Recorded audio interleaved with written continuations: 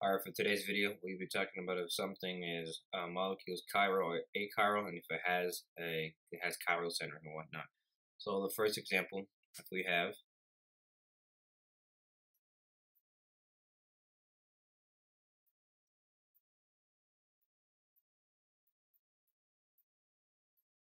this molecule right here, and we were determining it if the whole molecule as a whole, is chiral or achiral. So the first thing we want to do is see the something called the internal plane of symmetry.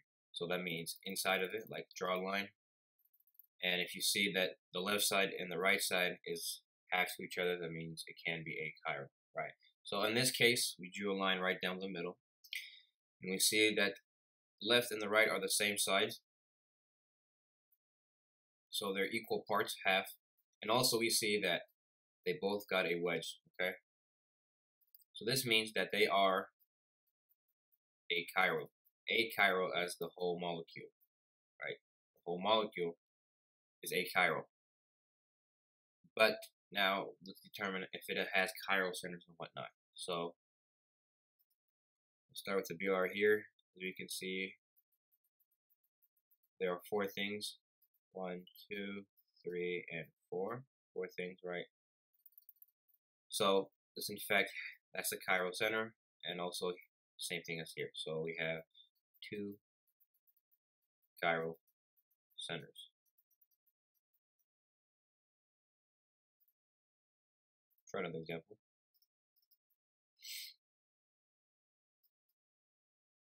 So if you have the same molecule, this time we have a dash. Okay.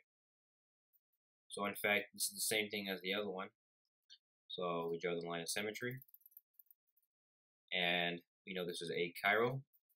According to the rule, we see that both of these are the same. A dash is a dash, so that means they are achiral. Now, they also have 2 chiral centers, because it was the same thing as the same other problem. Because everything, they have 4 different elements of compound.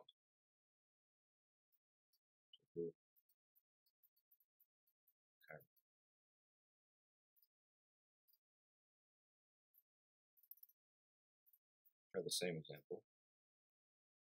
Okay.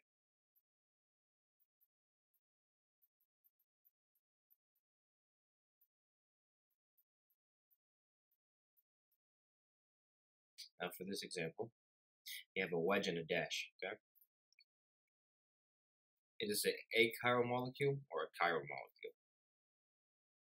So let's draw the line of symmetry. You can see that the left and the right side are equally cut in half. But now we have something else. We have a wedge, and then we have the dash. So these two are different properties or different things. So this makes it chiral. It's a chiral, not achiral, because there's a wedge and a dash, so there's 2 different things. So this is called chiral. And again, we have 2 chiral centers.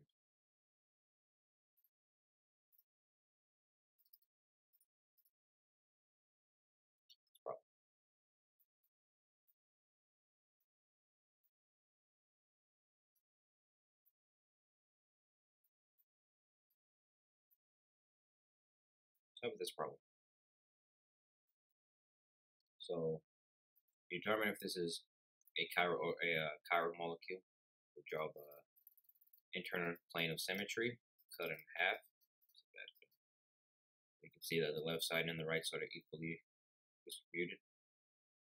But we also see that there are a wedge, and there's a wedge right here. So a wedge and a wedge is the same thing. So in fact, this is achiral. And the other thing is to determine if it has a chiral center or not. We can see if we start here and go down, okay, these two are the same, and then these two are the same, and then we get here and it's the same. So in fact, there are no chiral centers. No chiral centers. Because everything is the same. Okay.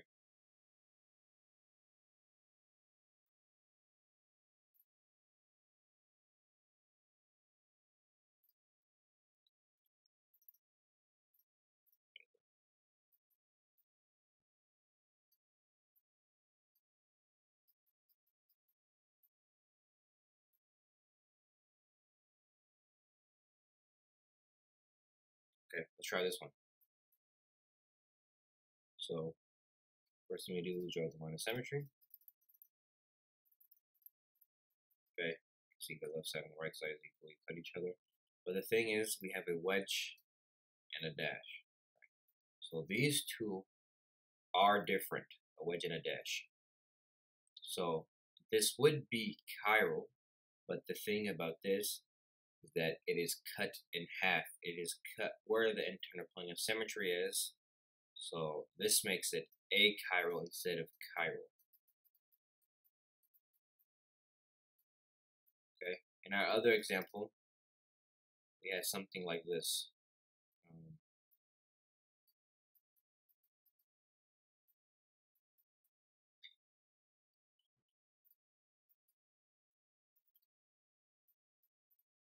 Okay, we had something like this. And we'll cut it in half. And we saw that there's a wedge, and there's a dash, and when it's different, it is chiral. Right? This would be chiral, okay? Because it's not cut in half with the like this. How when you draw the internal plane of symmetry, the dash and the wedge are on the line. Well, they're not on the line. They're not being cut. So that is why this is achiral and this is chiral. Okay. So going back to the problem, we can determine that it also does not have no chiral centers. So no chiral centers.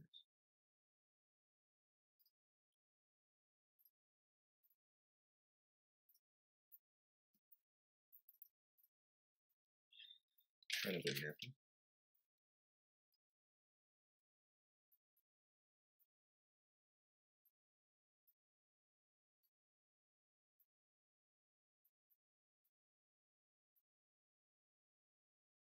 So here we have 2 dash. Let's see if it has an internal plane of symmetry. And in fact, it does.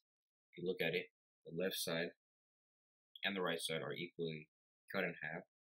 That means, and they both have a wedge and a wedge. So that means that it is achiral. Also, it has 2 plane of symmetry. It has 2 chiral centers because if you look at it, this side and this side aren't the same. So in fact, it makes this 2 chiral centers.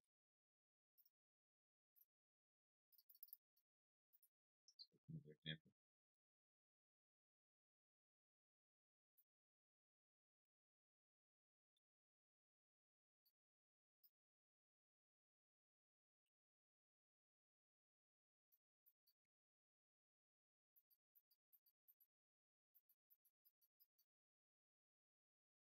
For this, draw the internal plane of symmetry.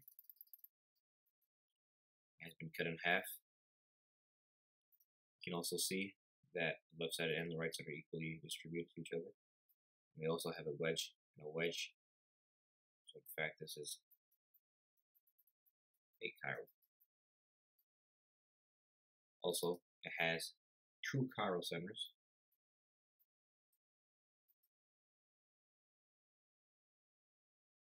It has 2 chiral centers because they are not the same. If you start here, these 2 are the same, but when you go here and here, that's 2 different things.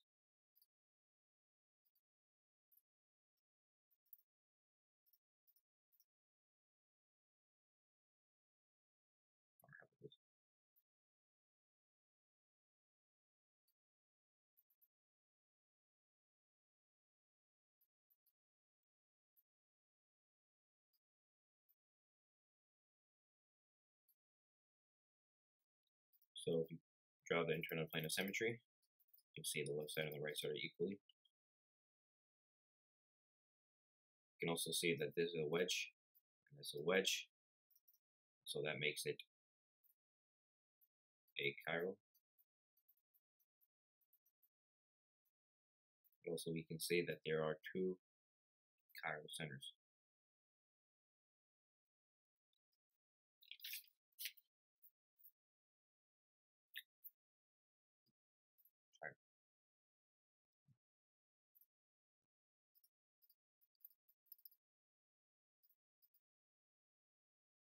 We have the same molecule.